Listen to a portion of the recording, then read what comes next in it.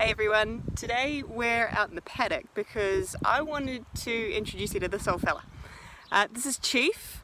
We've been friends for a long time now, and the reason I wanted to introduce you to him was because I got a question this week from Alex about, her question was, how do you feel about companies who have wellbeing programs in place? You know, maybe there's a yoga and mindfulness program, and yet there is still this expectation, whether formalized or not, sometimes it's just one of those informal things, that the culture expects that you're there working 10 plus hours a day every day and pushing yourself, and that conversation around resilience being, how can you do more?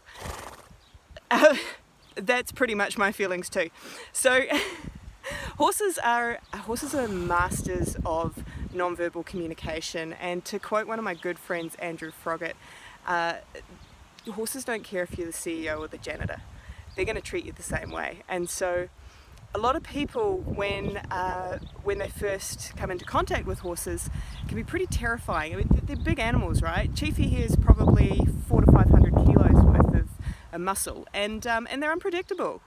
So understandably, people are really nervous. And if you've been fortunate enough to come on one of my retreats, then you may have met this old fella.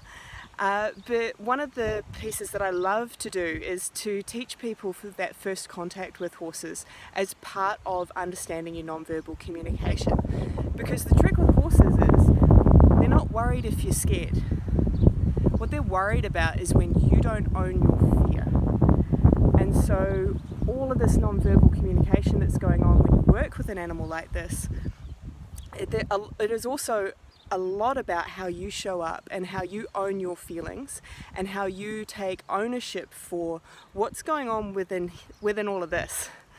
And so then to get back to Alex's question, you know, I struggle with companies who are putting in place wellbeing programs and yet at the same time perpetuating a culture of non-healthfulness. You know, perpetuating a culture where there's an expectation to keep moving and keep working and driving essentially a system that is not healthy. To me, workplaces should be healthy. They should be healing places.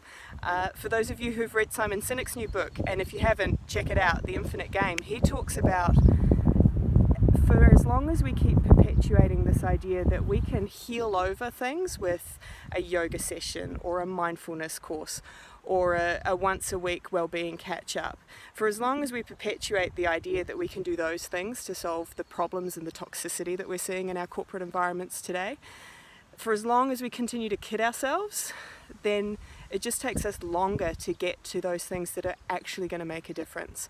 And for me, much as Simon says, it's about the leadership change that needs to happen. So it's not about visibly seeing a couple of token gestures towards we care about health.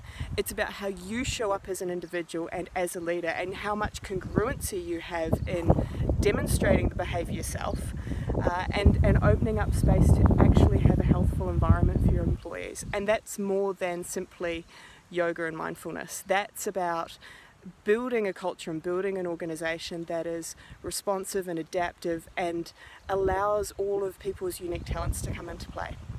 So Chief and I are going to go for a walk. It's about 30 plus degrees today here in Queenstown. We've had a week of it. I reckon we're going to go for a swim, but if you've got any questions or comments, I would love to hear from you, so drop me a link below. Thanks!